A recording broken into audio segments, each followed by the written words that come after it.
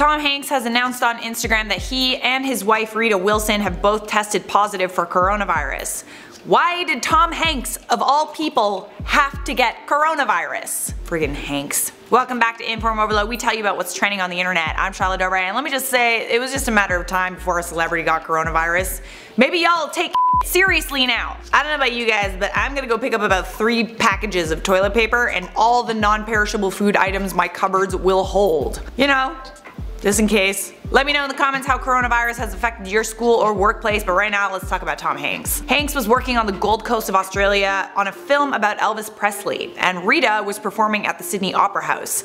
Shortly after coronavirus was declared a pandemic, Tom Hanks posted this photo of a biohazard bag and rubber glove to Instagram, in typical Tom Hanks style but with a coronavirus twist. For those that don't get the joke or follow Tom Hanks on social media, he posts photos of like lost items, socks, gloves. Seeing that rubber glove in a biohazard garbage bag honestly kind of brought tears to my eyes a little bit. Anyways, the caption said this: "Hello folks, Rita and I are down here in Australia. We felt a bit tired, like we had colds and some body aches.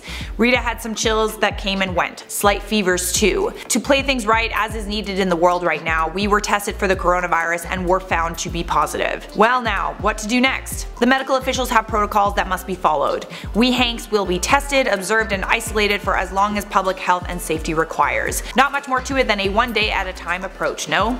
We will keep the world posted and updated. Take care of yourselves, Hanks." Hanks! The Instagram post is filled with hundreds of thousands of sweet messages and well wishes for the Hanks and his wife. According to his eldest son Chet, who had just spoken with them on the phone, they are in good spirits and are both fine. They are quote, "not even that sick." Tom Hanks and his wife are also receiving excellent care. It is safe to say that the filming of the Elvis Presley film that is highly anticipated will likely be postponed. All the people who are on the set of the film have gone home and are self-quarantined, according to Gold Coast Mayor Tom Tate.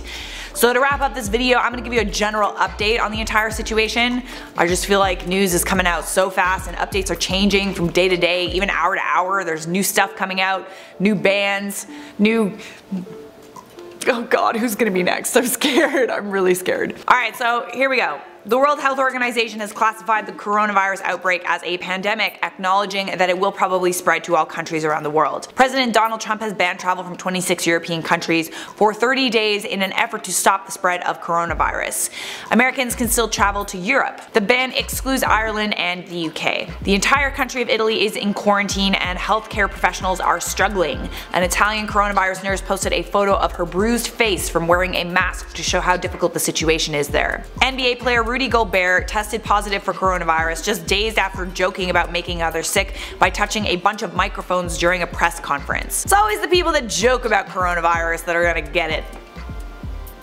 Wait, it's the people that aren't taking it seriously, that aren't like washing their hands and taking precautions and just like licking handrails like it's fine. Stop it! Stop licking handrails and wash your damn hands, please! Vikings cruises and Princess cruises have suspended operations worldwide. Coachella has been postponed to October and California has banned gatherings of 250 or more.